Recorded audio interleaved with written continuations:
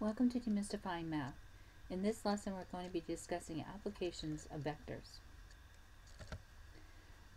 Vectors represent two things, both size and direction. The size or magnitude can be expressed as a length or speed or mass, and the direction could be in degrees, radians, or bearings. Since you're representing both of those things, the vectors could be something like velocity, displacement, or force. Let's look at an example. Suppose that an airplane is flying at 180 miles per hour. That's its speed, and it has a bearing of north 20 degrees east, so that's its angle or direction. Let's go ahead and draw a vector that represents this situation. So we have our vector coming 20 degrees off the north line, heading toward the east, and with a length of 180. Or our speed of 180. Recall that when you're looking at the trigonomic form of any coordinates on the coordinate plane, the x-coordinate is going to be r, or the length of the radius, or in this case the magnitude of the vector, times the cosine of the angle, and the magnitude of the vector, which is r again, times the sine of the angle. But remember that when we're doing this in terms of theta, we're not using the angle coming off the north-south line. We're using the angle coming off of the positive x-axis going in the counterclockwise direction. Alright, so we're replacing r with the magnitude of the vector, and we're going to have to use the angle coming off the positive x-axis. So that's going to give us 70 for our angle, 180 for our magnitude. Now we can estimate that on our calculators, and we get about 61.56 and 169.14 for our vector, using the x-coordinate and the y-coordinate at the endpoint of the vector. And we can rewrite that in our linear combination form as 61.56i plus 169.14j. Here's another example. Suppose that we had a force of 60 pounds that's applied to an object at an angle of south 30 degrees west. Let's go ahead and draw our diagram.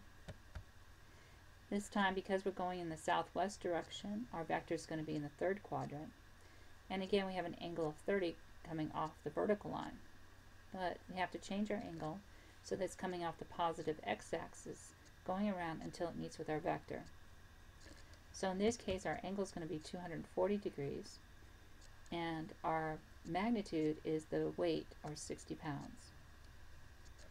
And then we want to give our vector in component form as negative 30, negative 51.96, just by plugging in 60 cosine 240 in your calculator and 60 sine 240 in your calculator for the y-coordinate.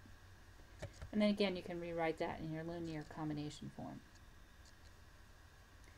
Okay, let's suppose that we had two forces, one with a magnitude of 30 and the other one with a magnitude of 25, acting on the same object.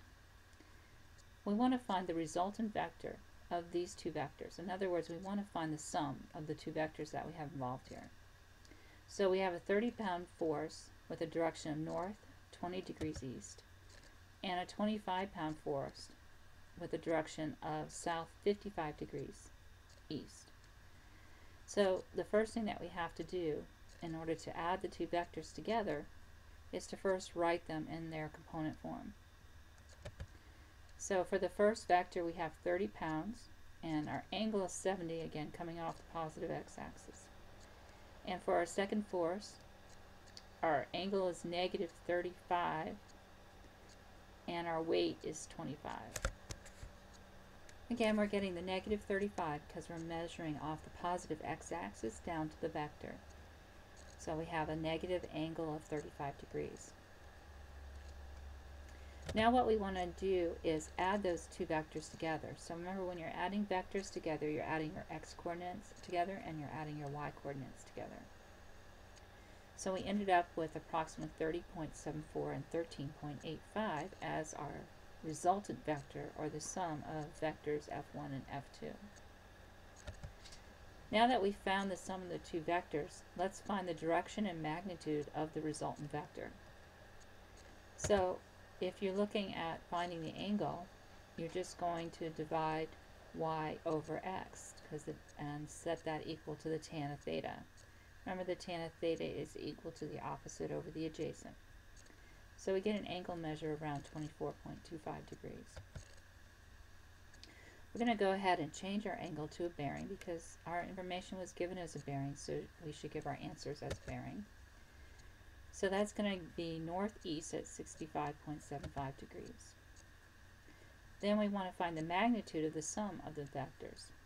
So we're going to use our distance formula and square our x term, add it to the square of our y term, and take the square root. So we get around 33.7 pounds. Now, drawing that on our coordinate plane with our original two vectors seems to make sense. Remember that when you are adding the two vectors, it's the same as putting them endpoint to endpoint. So if you take vector f2 and move it so its starting point is at the end of vector f1, it should meet up with our resultant vector at the endpoint of f1, f2. So this seems to make sense for us. Okay, thank you for tuning in.